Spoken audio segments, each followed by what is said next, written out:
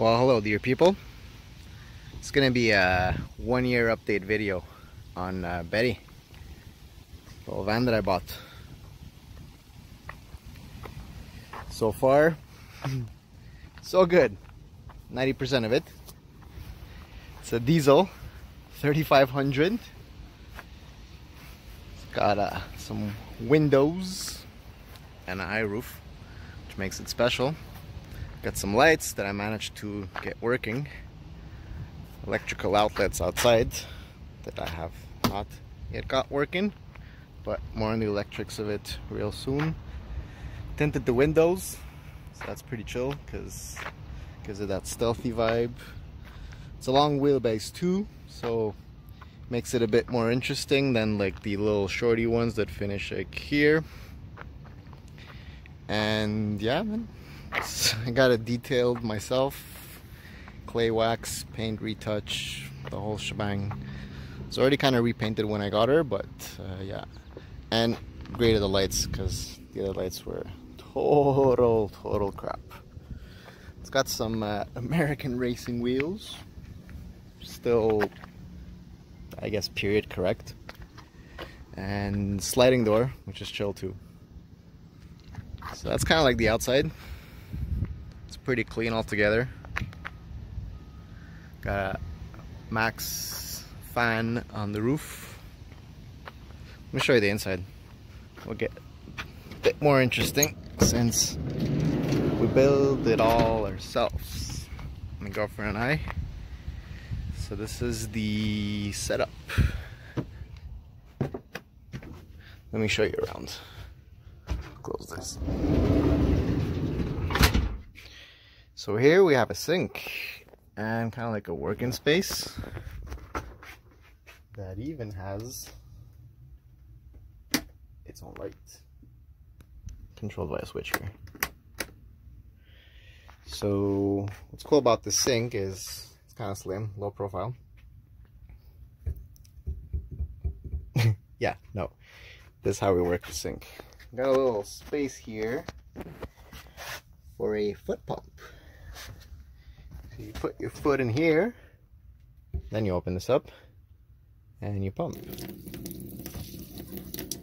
Since installed it, it gives a nice little flow. So then you ask, what happens with the water? Well, it stays here until I can empty it with a... Just kidding. No, what happens is there's a bucket, and the bucket actually has a little valve, and if I was to turn this valve, it would go down there where you cannot see it with the light right now. But what I do have here, sorry, is kind of like a hose. It untwists and becomes my drainage hose. So that's the stink portion of it. Where do I get the water from? This side. So I got 2 jugs, 6 gallons each, I believe. Yeah. So I just switch around the flow. Made the hoses kind of longer so they don't kink, and that way they retain more water. Here I have a portable little water that I had before the setup, so I figured it fits perfectly.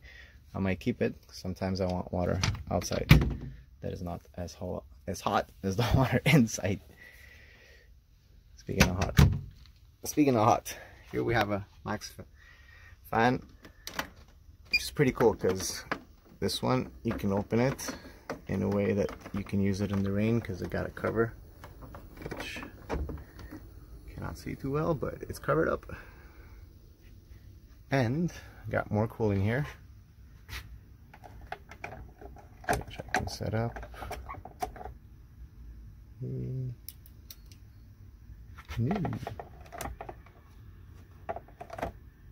No coolant yet. Did I plug this correctly? Ah. So yeah, ones are a tiny bit more noisy, but installed in front of a window, do a good job. Speaking of power, I got everything wired in here. There, no more fan. Also I got neon light, which came here, so I just rewired it with the battery. And those lights on the outside, I got controls for those bad boys too. Here I just use like a little USB dongle to know the power. Speaking of power, it comes through here. Right now I don't have solar, so what I do is I charge off my alternator. Basically I got a switch here, turns on the battery, takes the house, and disconnects it. So whenever I'm driving, I find that it charges sufficiently. I'm actually pretty good at it. Just gotta like drive 10-15 minutes and I got like a nice boost. Why do I need this battery? Well, for the fan and this thing. So it's pretty chill because you notice we reused the counter. Actually, we got this counter for free. A lot of stuff we salvaged. So yeah, we built it ourselves. And yeah, so we just took the bottom of this counter that was left over, and we made a base for the fridge that slides out such. So this is pretty chill because you get access to the fridge. It's not plugged in now, and when you're driving, well, it's not sliding around because you got it here. It's a Alpicool 55-liter fridge. So far happy. Got a nice amount of space in it. It's got Bluetooth controls too, so you could like check it out on your smartphone. And I hope we don't change fridges because we kind of custom made this thing to the fridge. But it's like 350 bucks Canadian at Princess Auto, so I think that's a good deal in case it craps out. I just have to find another one. Here we have the stove situation.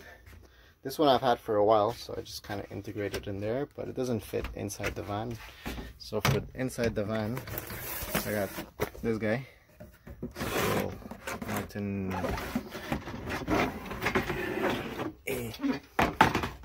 one of these thingies.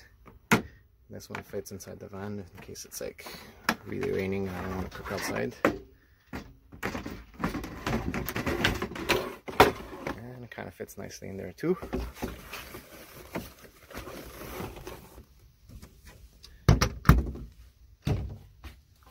By the way, all these things, they kind of clip in, so I don't have to worry about those.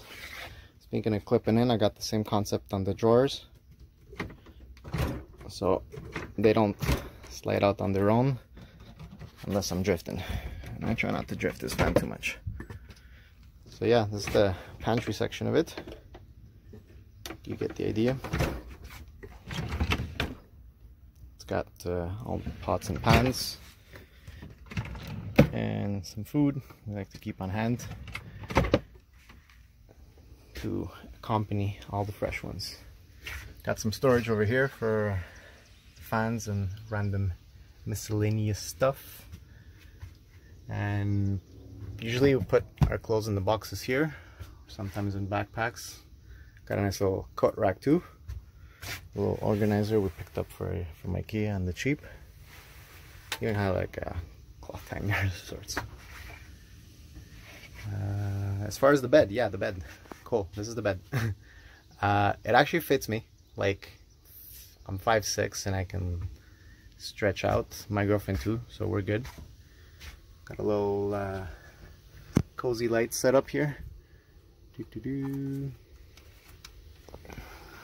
So when it's dark, I don't want to attract too much attention with neons and whatnot. I go with these guys. And the bed, going back to this, what we did, we basically like found the mattress, I think on like Walmart, and it's memory foam. It's about, say, 6 inches about. See, it's pretty comfy.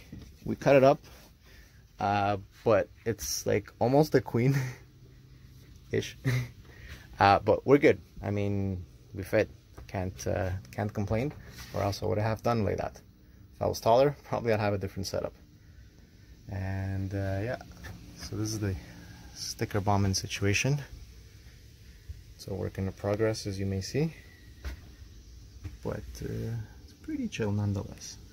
And this window opens as well, just I don't have a, what you call it, a moustiquaire. Since I have fly net over here, and I also have like a little window over here that I could crack open if I wanted to. Gives me a little bit more air. And front, pretty standard stuff. I mean, you got your cup holders, got everything. I'll show you the starting procedure on this. It says wait to start.